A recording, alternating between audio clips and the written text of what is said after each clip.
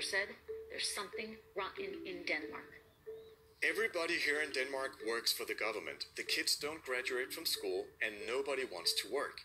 These are statements made by Trish Regan of the Fox Business Network, who compares Denmark to Venezuela on her show. She states that something is rotten in the state of Denmark. Well, it seems that something was forgotten about the state of Denmark, and that would be facts. Because they're heavily in debt, but as of 2013, only 3 of the country's 98 municipalities actually had more than half the population working. That study included both senior citizens and newborns. We might be Vikings in this country, but we don't force our babies to work. Amongst the working age population, more people work in Denmark than in the USA. According to the OECD, that is. 75% of the Danish working age population is working.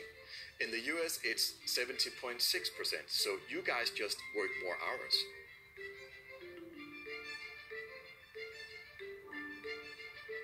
Schools are not free. Nothing in this world, unfortunately, is free.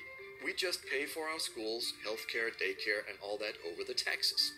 Students over the age of 18 do get paid up to $930 a month, not $990 as you state. The politicians decided way back that it was important to invest in young people and their education. So it's true that some students tend to graduate later than anticipated. A recent study found that the number is declining, however, and it has been so for over a decade.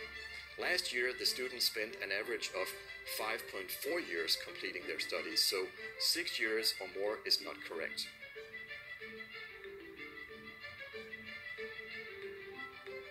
It actually used to be 180%, but not anymore. We have 2 tax brackets for cars, one for the expensive ones and one for the cheaper ones. The tax is 150% of the car's cost over a certain amount.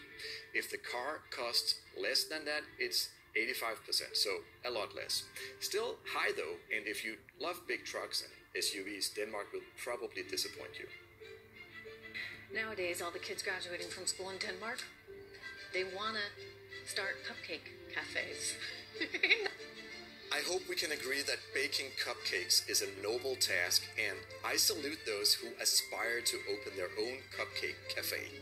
I wish Trish were right here, though, because compared to the US, we have a horrible cupcake cafe deficit. So in that regard, it actually sucks to be Danish.